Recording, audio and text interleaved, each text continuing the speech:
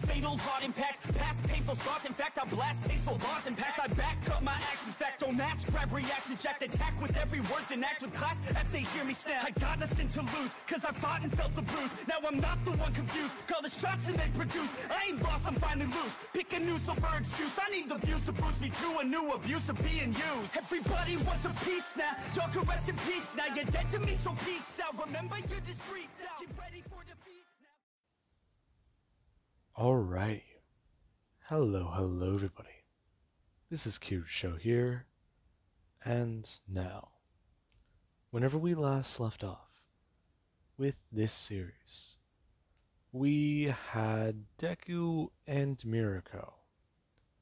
Now, Deku, he made a piece of technology with Mirako in mind. Anyone can use it, however, Deku designed it with her ears in mind, so she can communicate with her friend Ryuko, who's still inside of a coma. Now, she was able to speak with her and talk to her friend about exactly what has been happening and what's gone on. And that was very tricky. They talked about a few things, got some information, and Mirako basically assured her that the business is running fine. And that she doesn't have to worry about it. Now, Ryuko, she was kind of angry at this. She confronted Deku because she was worried about her friend. And then she got put into a coma because of his inventions. And now he's what? The way she sees it, Deku is trying to use this as an advantage or a step to get closer to Mirako. And that is still annoying her. Now, with that being said, Deku and Mirako, they did go to lunch, as somebody was actually following them. And, well, we actually will cut up about, let's say about 1 month and 3 weeks later, or 1 month and 3.5 weeks later. So by this time, Ryuko would have been in a coma for just a little over 2 months. Now, in this time frame, a lot would happen. The investigation as to who got Deku's hero equipment would finally get off the ground. They gain traction, they have leads, they have ideas, they have evidence. They found the vehicle abandoned, and from there they could step forwards and build on it.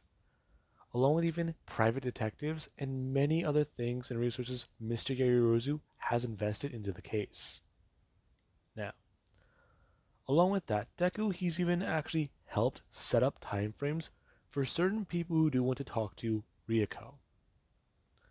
Since Deku's informed the entire Hero Association, or her company, about the equipment that allows them to talk to her.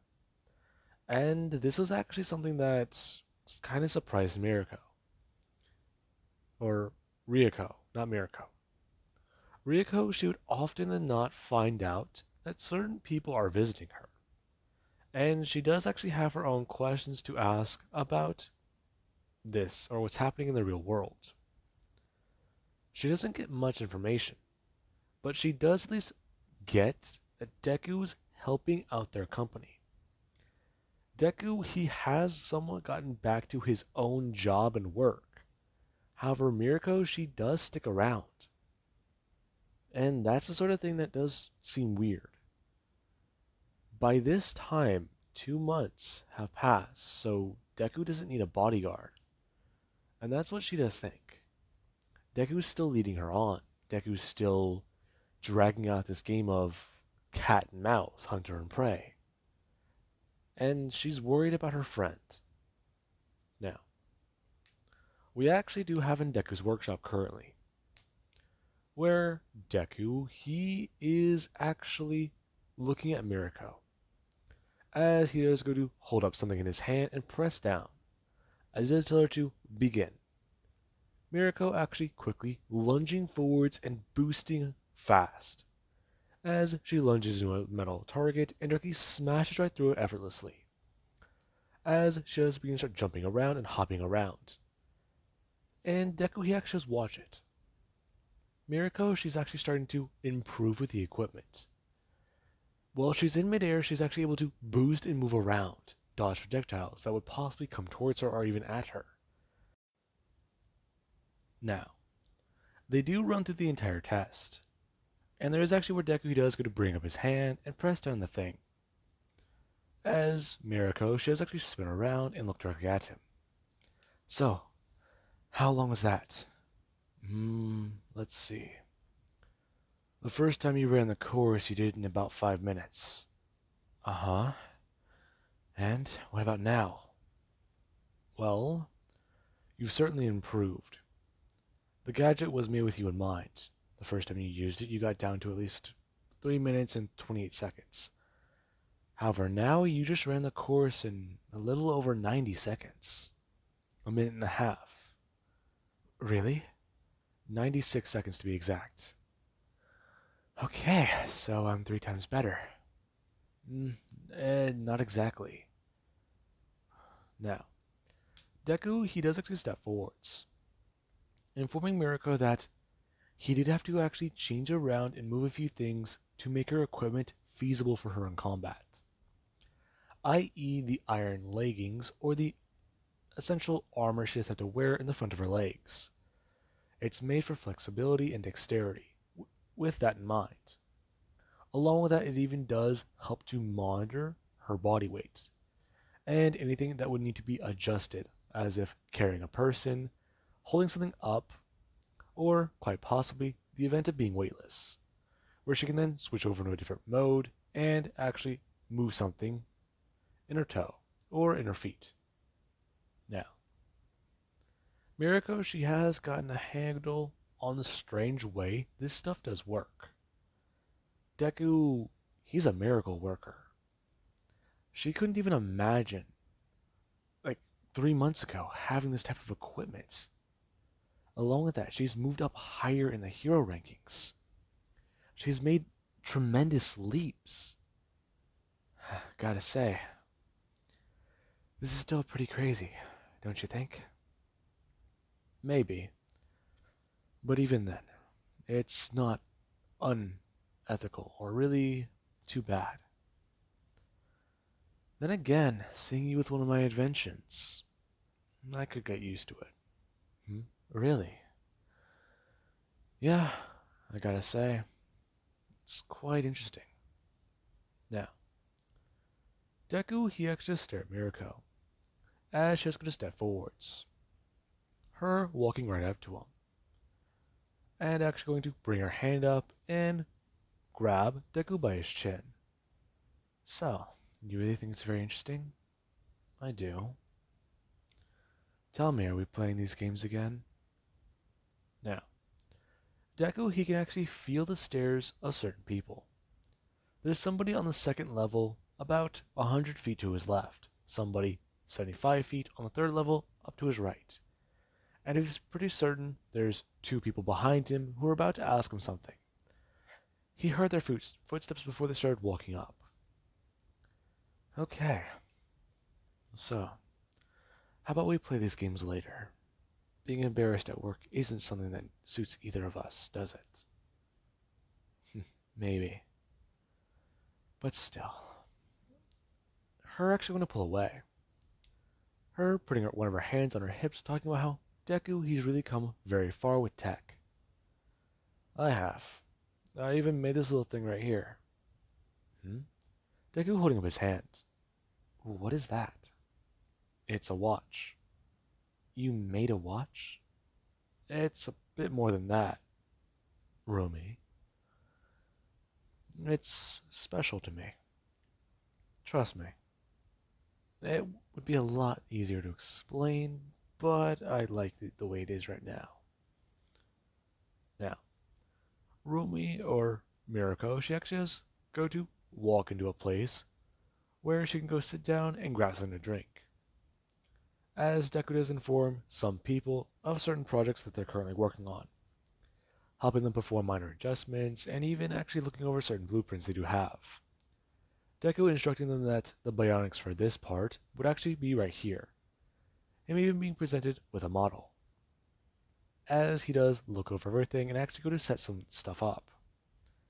Now, you do actually have Mirako, who, after getting a phone call, she has come running out of the room, her nearly busting the door off of its hinges as she does run into the lab. And she does actually go past the glass wall to see Deku. Izuku, we gotta go. What? Deku to say, as he's just staying there with the sleeve rolled back and different things covering his arms. Deku actually moving his hand up and asking her exactly what happened, as the robotic limb does actually follow in unison. What happened? It's, well, Ryuko. What? What happened?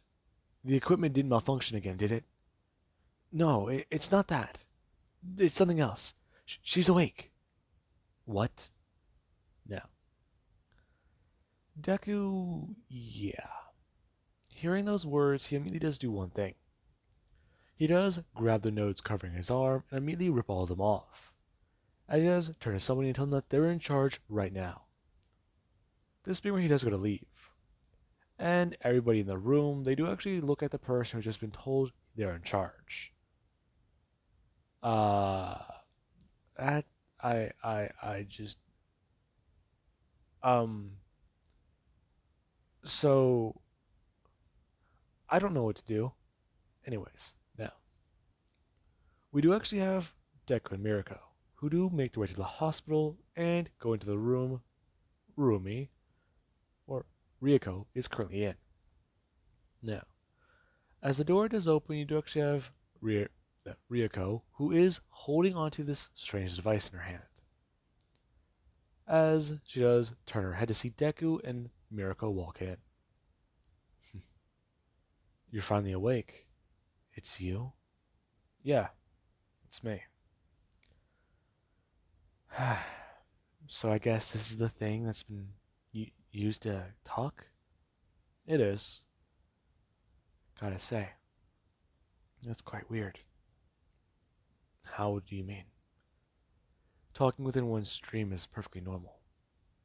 However, hearing someone else's thoughts, that's the thing that's hard. I won't try to explain it to you. But right now, what did the doctor say about your brain scans? My brain scans? They haven't gone over anything with me yet. They have yet to do that, actually. They're more worried about me being hydrated and fed. I see. You do need to take it easy. You've been in that bed for 2 months. 2 months? It's a little less hard to believe. With speaking with everybody and all that. So, how is my company doing? Okay, Ryuko, it's actually doing better. Yeah, along with that, you're never gonna believe this. I am now in the top 50 pro heroes. 50? Yeah, I'm, well, actually number 36. 36. Yeah. I'm, well, baffled. It's not that hard to believe. Her turn to Deku, who he does appear to be the exact same. So, you made this thing? I did. And I made it specifically to help you recover. You're going to want to take it easy and at least let doctors go over your brain scans with you. The fact that you're awake right now is actually astonishing to me. How so? Well, doctors put it this way. In the best case scenario, your odds of waking up were around 70%. I see. And the worst case? About the same with the opposites. I, however, found a way to help you. and I'm glad it worked. I see. I would like to speak with you privately. I understand, I can already tell what it would be about. Hey, what are you doing? Hmm? Rumi, this is... I need to talk with him. Okay, I understand. But you can talk to him with me here. Rumi, listen, I just woke up, and he's the one person who hasn't tried speaking to me. I know exactly what might be going through his head right now, and he knows what might be going through mine. So, please, let me speak to him. I really don't. Rumi, it's okay. Hmm. Really? I mean, I don't. Listen. Deku actually turning towards her. We'll both be fine. We won't hurt each other. We'll just talk and try and come to an understanding, okay? Okay? Fine. Her walking out of the room. As Deku he does close the door and go to walk over and sit down towards her. So, exactly what do you wish to speak about? The last time I saw you, those guys broke into your lab, and a lot of things happened. Yes, it happened, yeah. You also smashed into me while I was in a power suit and broke my arm, along with gave me a concussion. I do apologize for that. Apology accepted. So, did they ever find those guys? They did. However, the tech's already been long gone. Still trying to recover that. Along with that, those guys refused to give up their employer, fake names and everything. I've even gone over some of the investigations, thanks to Mr. Yaoyorozu. What do you mean? Mr. Yaoyorozu, I've had to convince him, kind of more like blackmail if you do want to put it into perspective, to try and find my inventions because of how deadly and devastating they could actually be. I'm sorry? Are you saying you'd made weapons? Unintentionally. My equipment, they're tools. One is a power source, it's very strong. One was supposed to be a solution for trash. One was supposed to be a solution and help for construction. And one, yeah. That one I'm sorry about. I see. So, exactly what does that mean? That means a few things can happen. I would like to give you an examination. I know physically you are fine. However, I think you need to go through x-rays, CAT scans, and many other things to make sure you don't have permanent nerve damage. The fact that you were able to shrug off a blast like that from that weapon, it was impressive. I will give you that. You're quite resilient. Even then, the weapon you were hit with, the amount of force I've calculated, if it were to have hit a concrete wall, let's put it like this. Make a concrete block 5 foot long and 5 foot thick. That device could punch that into dust, and you were able to tank that. Really?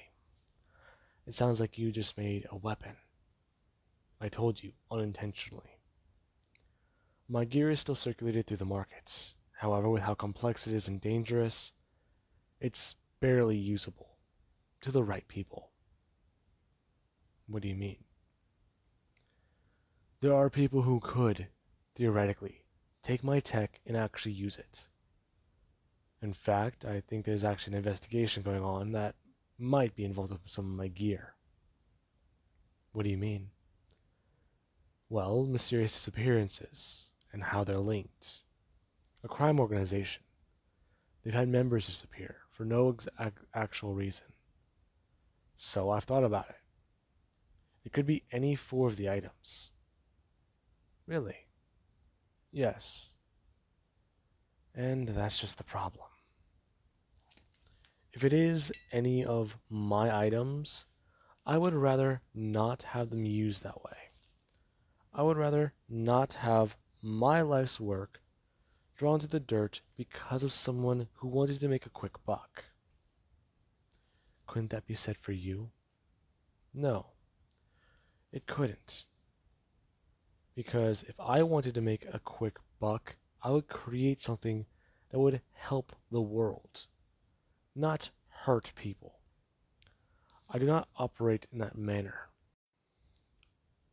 In fact, I've actually taken precautions against future instances like this.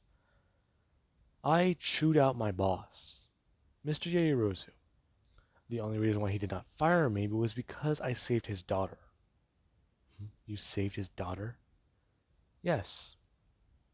In fact, he quite literally owes me her life. I was quite persistent in what I had to tell him. He made a black card. A master key, if you will. It opens my lab, and no other piece of information like that, no card like that should have existed without my knowledge. Mr. Yaoyorozu has been made quite well aware of my predicament. So, I've given him a few more boundaries. At first I was very lenient with him. He is my boss after all. He does give me money and people that will allow me to continue my research and even sell things to him. However, he does not own everything I create, if not at all anything. Okay, now, you see where I am going with this. I see that apparently your boss, he wanted to treat you like a partner. However, he needs to treat you like a business associate, is that correct? That would be very close to it. What he did essentially caused the break-ins.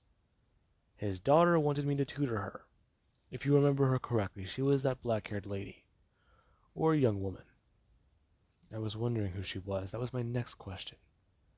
I have security footage if you would like to see it and go over everything. In fact, I do actually still have it downloaded.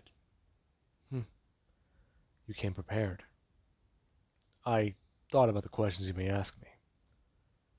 However, I also do at least have other footage you can see. Home footage, if you want to call it that. Me and your friend Mirako, Rumi, she and I do have an interest in one another. And you cannot really stop that, no matter what you say. I myself am estranged to these emotions, and so is she. However, we figure it out. It's quite funny.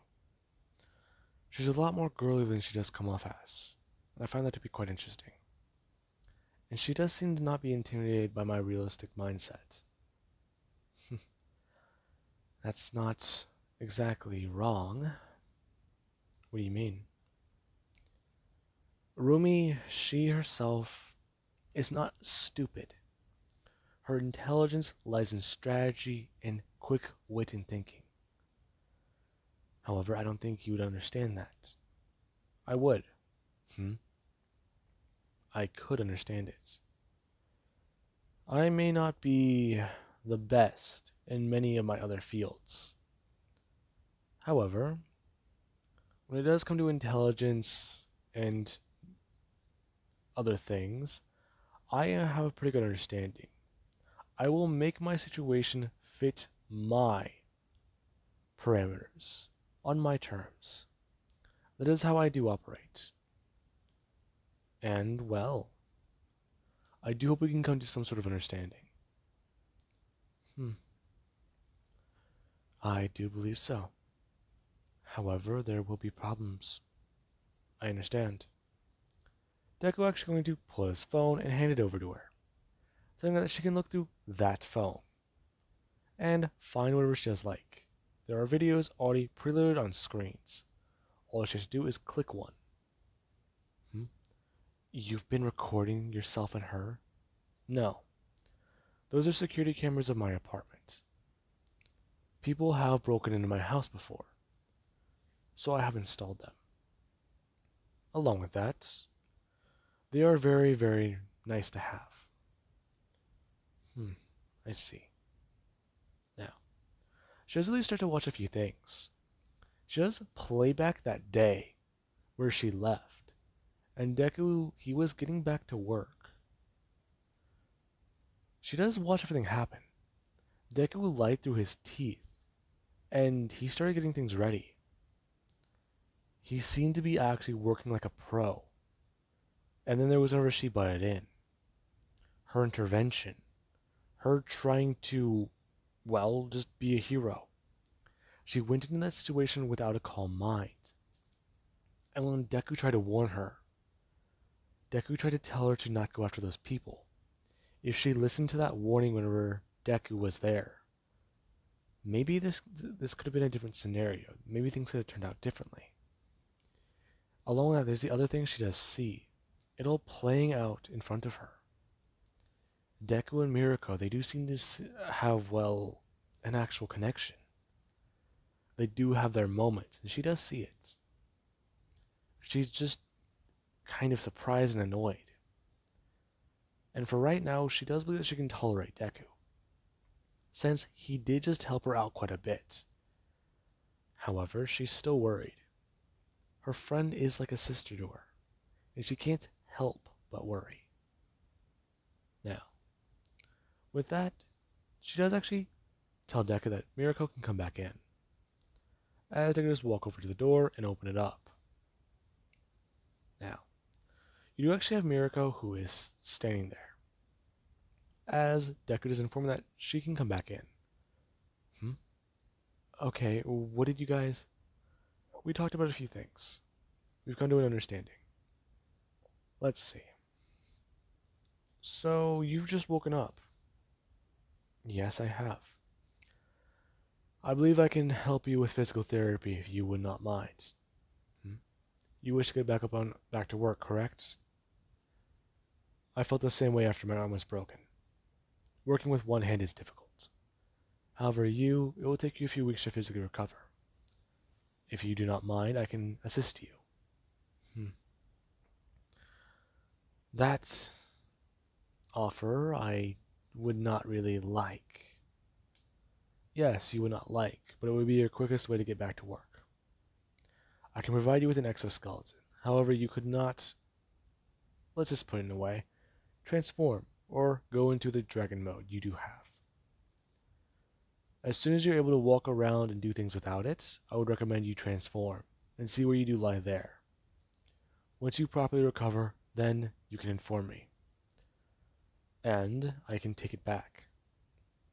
Now, this does seem to be quite strange. The guy is just so nonchalant. He can't just be this see-through, this black and white. He says things so casually. She's used to people lying, people trying to hide secrets, trying to just be deflective. But this guy, he's different. That would be nice. Alrighty then. I believe an associate of mine does have one lying around. He has not used it for anything, so I will actually get in contact with him and see where that does go. Now, Deku does walk out and does go to bring up his phone. And Mirako and Ryuko, they actually do start to speak, wanting to catch her up on everything that's been going on for the last 2 months, since they can finally have a conversation without the helmet. Now, with that being said, I do hope you guys enjoyed, and have an amazing day. I'll catch you guys in the next part.